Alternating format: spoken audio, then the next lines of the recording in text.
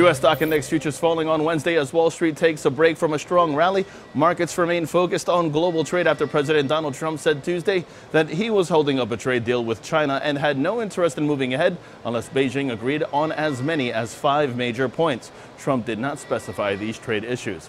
Meanwhile, in the forex market, the euro-dollar story begin. That sees the bias remain bullish. The British pound-U.S. dollar pair sees the bias remain bullish as well, and that's in focus. The pair breaking above a declining trend line and supported by its rising 50-period moving average, calling for further advance. Long positions above 127.10 are favored with targets at 127.60 and 127.85 in extension.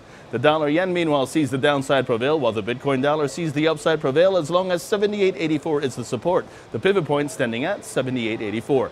Meanwhile, gold expects 1346.50, and that's in focus. Gold breaking above a declining trend line and remains on the upside.